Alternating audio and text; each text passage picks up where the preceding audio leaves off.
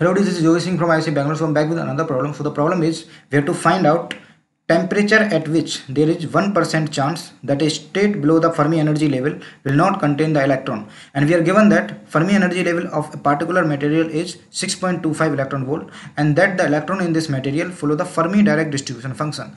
So this is the problem. You try it out. Put your answer in the comment section. I'll meet you in the next video and provide you detailed solution. Thank you.